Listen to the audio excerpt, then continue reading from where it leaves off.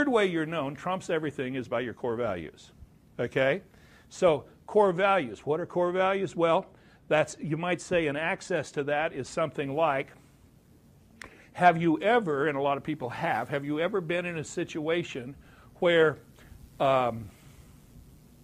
someone said something or they did something that was so off, so egregious, that you had to stand up and say something about it or you had to leave the room? You ever had that one?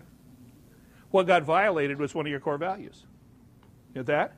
Okay? So what got violated was one of your core values. So your core value is something actually that is shared by humanity. Okay?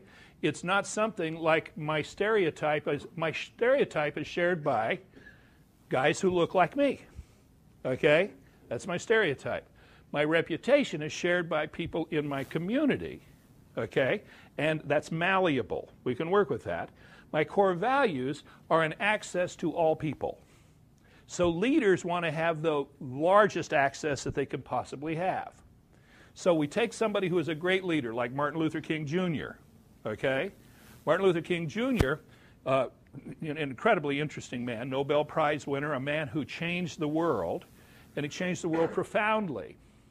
But back in 1963, when he stood up on the steps of the Lincoln Memorial and he gave his famous speech, which was called?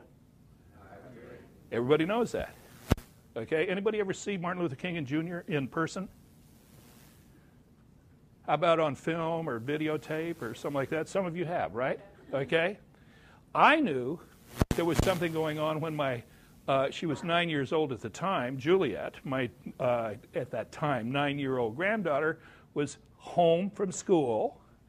And I said, why aren't you in school? And she said, it's Martin Luther King Jr.'s birthday.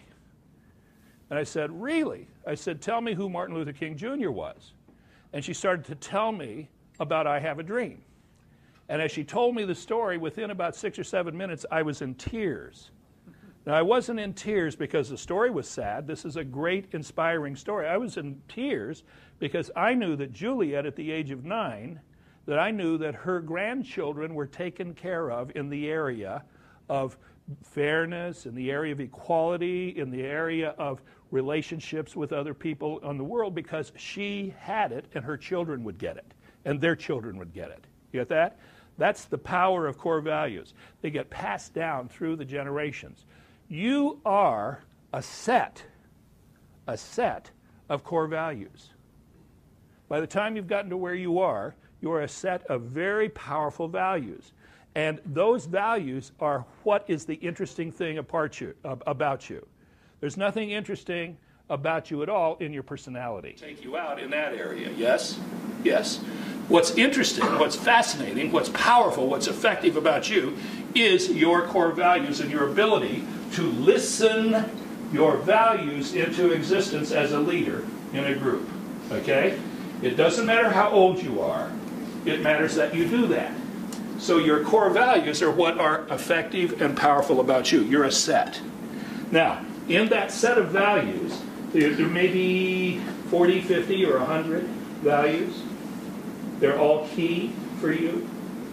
But in that set, there's probably 2, 3, 4, something like that, that are the anchor points. That you say, that's it. That's it. That's the deal on me. When you're looking at me, you're looking at that particular value.